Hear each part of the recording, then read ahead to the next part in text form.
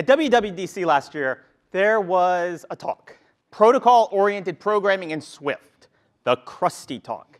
If you have not seen this talk, this is the best Swift talk ever. You have to see this. In fact, I've been going to WWDC a lot, and I'd say it is the best WWDC talk I ever saw. The point of the talk, Crusty's point, was that Swift is a protocol-oriented programming language, and that this is in distinction to classes and inheritance. And the classes and inheritance create a whole lot of needless complexity. That the right solution is really protocols, very often. So Apple even says Swift is the first protocol-oriented programming language. Now, I take some exception to that. I actually think I'm also a Go programmer, and I would say that Go actually is a more protocol-oriented language than Swift is today. But that's a debate for later over beer. For now, I think we can all agree Swift wants to be protocol-oriented, and it is protocol-oriented, and that's a great thing. So what Crusty said is that we've let classes and these giant class hierarchies cloud our minds about data. That we're trying to create this huge hierarchy to explain everything and create this giant world of animals when all we really wanted was something that can eat. So what we should do is, rather than worry about what inherits from what, we should focus on what things can do. Rather than inherit, we can compose. And this takes us back to the deep magic of the dawn of OOP. Right? Object-oriented programming was originally about objects, not classes. That's why object is right there in the name. Objects and their interfaces. So we're relearning the lessons that Smalltalk taught us in the 70s. But we still get into these nasty jams with protocols, particularly when you have associated types. If you want different kinds of animals to eat different kinds of food, then we can get kind of some weird, surprising errors that you may have run into. So today, what we're going to do is we're going to go back to the deeper magic from before the dawn of OOP. And we're going to go back and learn the lessons from the 1950s and Lisp. And yes, that means we're going to talk about functions. This, however, is not a functional programming talk. Swift is not a functional language. It's protocol-oriented. So we're going to talk about protocols and how functions can help them. So let's make this a little more concrete. Let's get some code. OK, so we have animals, and they can eat different kinds of food. Now, hey, let's make an array of them, right? Grass-eating animals. This should be really, really easy. Who's seen this error? This is the most annoying error. I find this on Stack Overflow constantly. People go, why does it do this? Well, there's nothing you can do about this directly. You're kind of stuck. There's no special syntax. You can't put angle brackets in or where clauses, nothing. The trouble is that it has an associated type. So what are you going to do? Well, how do we fix it? We do something that we call a type eraser. And we take a struct and wrap the protocol in it. So what's that going to look like? So you take a specific animal, and we encapsulate it. And when I call the eat method on any animal, then it's going to just forward to the eat method of cow. OK, great. It means the caller doesn't have to know anything about cows. They can just know you're an animal, any animal. How do you actually build it, though? This kind of syntax. We're going to create what's called a function property. And we can put that in a struct. Now, what's important about this line of code that confuses people all the time, this does not say that the variable eat has the result of calling the eat function. This says that the variable eat is cow's eat function. It actually is encapsulating that entire method. And now I can actually call it. And when I call it, it will forward it on to the cow. It has captured it exactly like a closure does. They're just functions. So, OK, how do we really build this? This is what it looks like. It's a little complex, but let's walk through it. We have this init, and what we're going to do is we're going to pass something in. Any animal can get passed in, and we're going to extract just the function that implements the protocol functions. And we're going to stick them in variables. And then we're going to implement animal ourselves. And then we're going to forward all those messages to the underlying version. And that lets us now we can stick them in arrays, and everything's happy. You can pretty much do this with almost any protocol, and it's incredibly mechanical. The type alias becomes the type parameter. The function becomes a function property. And Swift, we have this little trouble that Swift won't let you use a function property to conform to a protocol that has a function. It's a little unfortunate. It means that you have to have this little underscore variable. It's a little ugly, but it's still very mechanical. It's so mechanical, you could imagine that the compiler might do it for you. I hope it does someday. But it's so mechanical that maybe it's telling us something much deeper. Maybe this protocol and this generic struct are just two versions of the same thing. In fact, we might be able to replace one with the other entirely, rather than just wrap it. So instead of I've gotten rid of the animal protocol entirely over here. In this case, now I'm no longer passing a thing that implements animal. I just pass the eat method itself. Here is the function. Please take it. And it's really the same thing. I can pass you an object that promises a function, or I could just pass you the function. That's an interesting idea. So we have these two ideas. One is passing an object that promises a thing, or the thing. And we've seen this before. Delegates and handlers. So, especially completion handlers. So Cocoa sometimes even has these in the exact same object, because sometimes it's just convenient. Sometimes what you want is a delegate that you're going to make calls on. But sometimes it's a lot easier just to pass the silly function. So which one's better? Depends. There's some rules of thumb that we've kind of learned over the years as Cocoa programmers. One is that if the entire protocol has one method in it, you should think about whether it should just be a function and not worry about a protocol. Also, if it has more than 3, or has 3 or more, then you probably don't want to pass those all as individual parameters. Your APIs get really crazy. So wrap them up somehow, probably. Is it a relationship that's short-lived? Is this just a callback? Am I going to call this thing one time? That, like a completion handler. Often functions seem to work for that. Or is the relationship ongoing?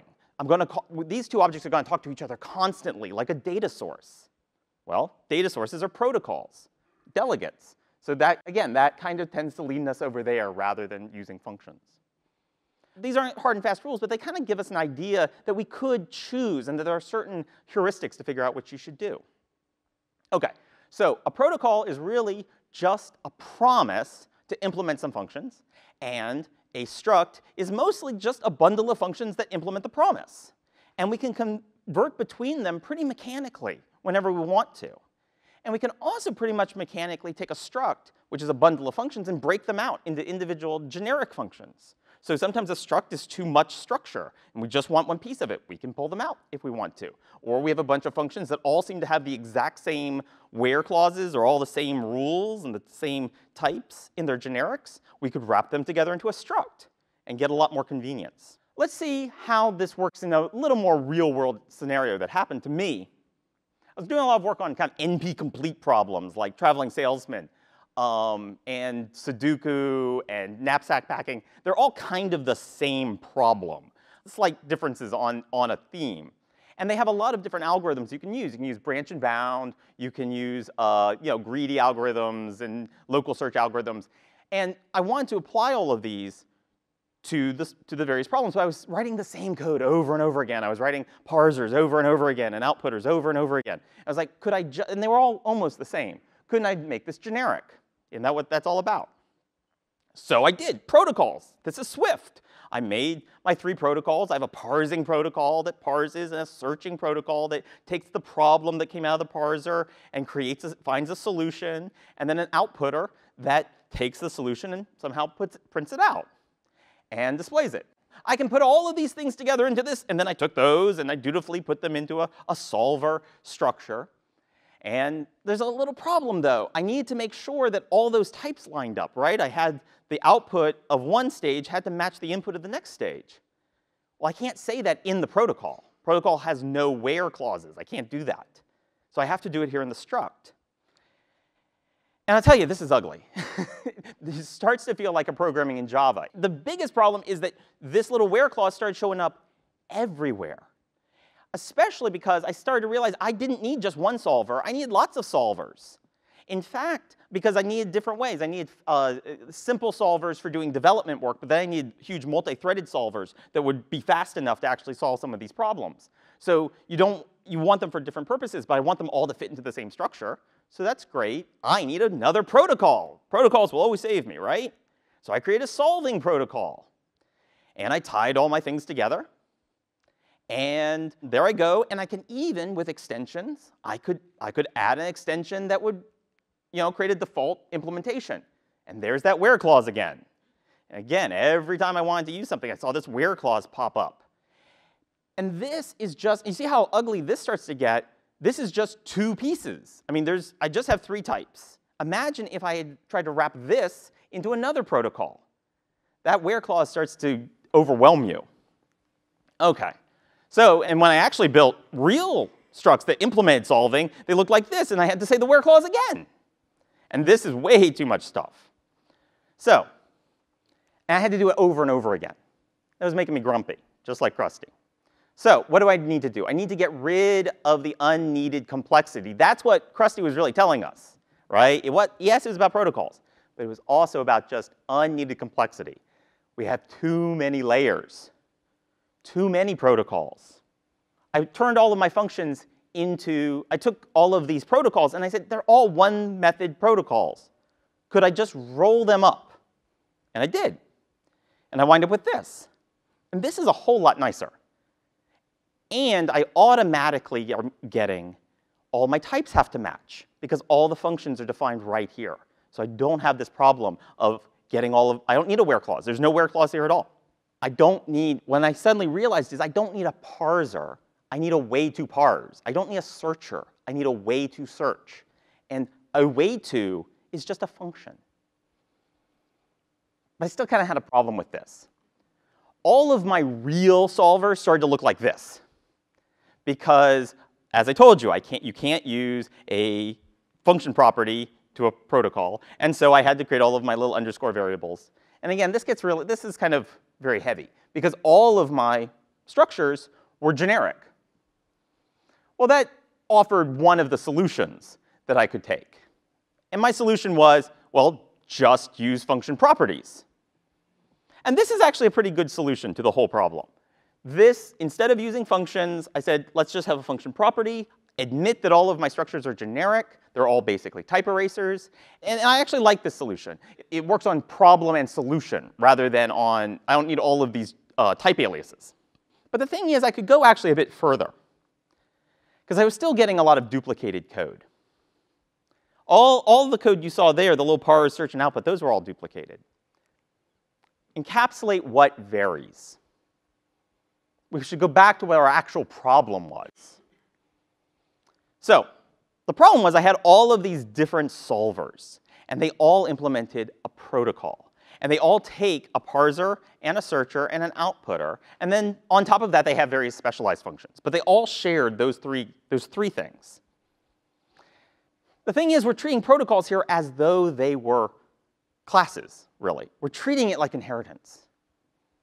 And I was starting to recreate the inheritance problems. I said, well, wait a minute.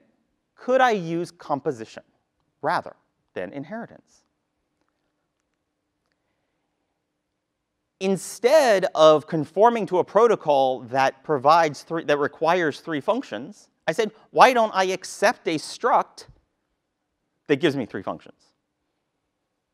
There's no protocols here at all. If I add this, it also means that if you expanded your protocol, like I wanted to add a progress reporter to my protocol, I would have to go to everybody who implements that protocol and update them to handle that. Here, I could add it into my solver config struct, and people who ignore it. So I like that. So this is what that code would look like. There's no protocols at all. So we've gone from a 4-protocol solution to a 1-protocol solution to a no-protocol solution. With a 4-protocol solution, I had lots of types. Things were pretty complicated. And a lot of those types just wrapped one function. When I got all the way down, and the other big problem was that parameterized on the actual things, the implementations. It was parameterized on searchers and parsers and outputters. Now, though, in these solutions, I have far fewer types. I just have my one struct, or two structs in this case, and the other one I just had the one protocol. And I parameterize on the problem and the solution, which are data, they're model. And that's what you want to be seeing. You want to parameterize on your data types, not on your handler types. So this took us from all of this code on one side to a much shorter piece of code. Where does it get us? I went from all of these protocols to no protocols. Again, am I saying that protocols are bad? No, I love protocols. Protocols are great, but you should be thinking carefully how you use them, when you use them, and when you should just pass a function. And you should replace a protocol sometimes with a generic struct, and it might work better. It's pretty easy to move between them. So it's not as easy as I like, but you can try out different things while you're getting started in the early times of your programming. So try refactoring your code early on when you start running into these weird errors that are very hard to get rid of. Maybe if I made this typewriter store, maybe if I made this just functions, would it work better? Try it. Encapsulate what varies. And parameterize on your data, not on your handlers. I think that would make Crusty proud, with or without protocols.